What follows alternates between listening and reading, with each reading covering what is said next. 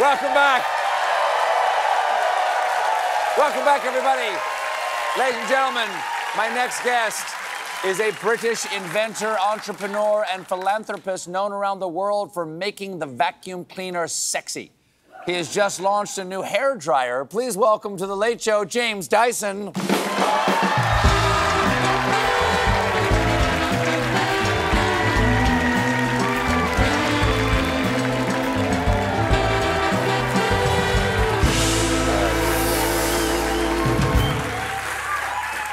Well, nice to have you on. There aren't a lot of inventors out there who people can just name off the top of their head. And James Dyson is one of them. I have a bone to pick with you before we get started. Oh, dear. Okay, I don't know if anyone's warned you about this, but you know the hand dryer things? What are those called? The things you... Air blades. The air blades, okay. I first saw the water off your hands. They scrape the water, like, because the air goes like that and just does that. I first saw those in 2008 when I was in the UK over there with my family. And my boys and I were in the men's room, and we were like, "What is this?" No explanation. I went, "I think you put your hands in it," and it's a beautiful design. But when I pull my hands out, because you put your hands in, they're wet, and you pull them out, it scrapes it off beautifully until it gets to your fingers, because then you want to spread your fingers so it can get out between them. But then the electric eye doesn't register that my hand's there anymore, and it leaves my fingers wet.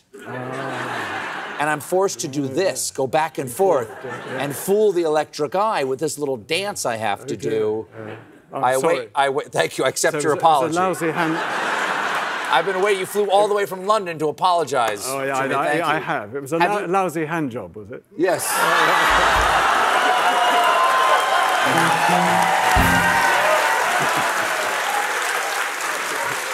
Am I the first person to complain about that? Yes. Oh. That's called an exclusive. I want to talk about your origin story. You went to art school. This is you right there. Yes. Doing a little work. Yeah. And then is it true that the woman sitting next to you is your wife? Now my wife. Now your wife. For 55 years. Yeah. How did you go from this to hair dryers and vacuums? Well, the principal at my college said, "You don't want to do painting, you want to do design." So I went to the Royal College of Art actually to do architecture.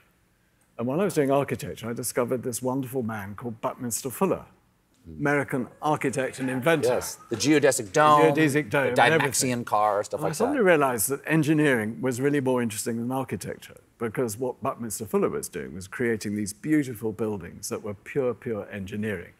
And so I wanted to be an engineer. And it's slightly odd, because I did classics at school and then started off painting. And suddenly I want to be something that I'd never imagined I would possibly be. Did you have to brush up on your math and your science to do that? How does one go from art and such to engineering? Well, I went to work for an engineering company, so I learned the engineering process, the inventing process, if you like. So you didn't have to have any engineering information to get hired by an engineering company. No. That's a very generous company. A very enlightened chairman. That really is. Yes, that really is. Yes, yeah. So what was this? Is this the first? Yes. In fact, he asked me to design a high-speed landing craft. Is that what this is? Which is that? Yes. So this is the first thing that you designed. And were you a boatman? Had you worked on? No. Didn't know anything about boats or indeed glass fibre, which is what it's made of. So I was learning as I went on the process. And was this successful? Yeah, very successful. Yeah, no, we sold hundreds of them around the world. It's still being made. Wow. Do you see yourself as do you see yourself as an inventor? Yes, but more a development of technology and a designer, an engineer of products than an inventor. I think people of an inventor as a mad person in a shed working on their own.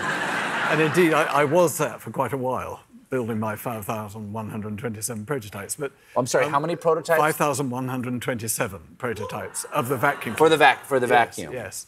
I always say there were 5,126 failures. So I'm a man of failure. There's nothing wrong with failure, by the way. It's you learn from failure. If you succeed, you don't learn from it. You sort of walk away. I learn all the time. But we edit that part of the show out. And also, the wonderful thing about failure is that you're never satisfied, you see. And I think it's a life of dissatisfaction. You're always trying to do something better. What does this do? They plugged this in for me back here. What is this? Does this make julienne fries? What is this supposed to do? Now, well, this looks after your scalp. Okay. And what it does is, as you put it closer to your head... So it's a hairdryer? It's a hairdryer. Okay. It's a hairdryer. And as you put it closer to your head, it reduces the heat, so you can't fry your hair. How does it know how close it is to It's got a time of flight sensor in the middle. Time of flight? Flight sensor. That thing, that thing. Oh, that thing right in the middle. Yeah, the torpedo in the middle there. So it can tell whether it's looking at your head or not. There you are. There you go.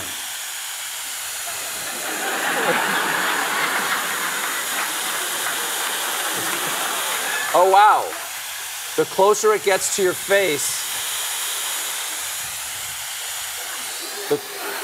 the cooler it gets. Yeah, that's the idea. So you don't fry your head, damage your hair, and damage your scalp. And also it recognises which attachment you put on it. You put the rough dryer on. The rough dryer? The rough dryer. That's what they call it. I like it rough. Especially if I've had an unsatisfying hand job. Yeah, exactly. You'll be in real trouble. Okay, last things. There you go.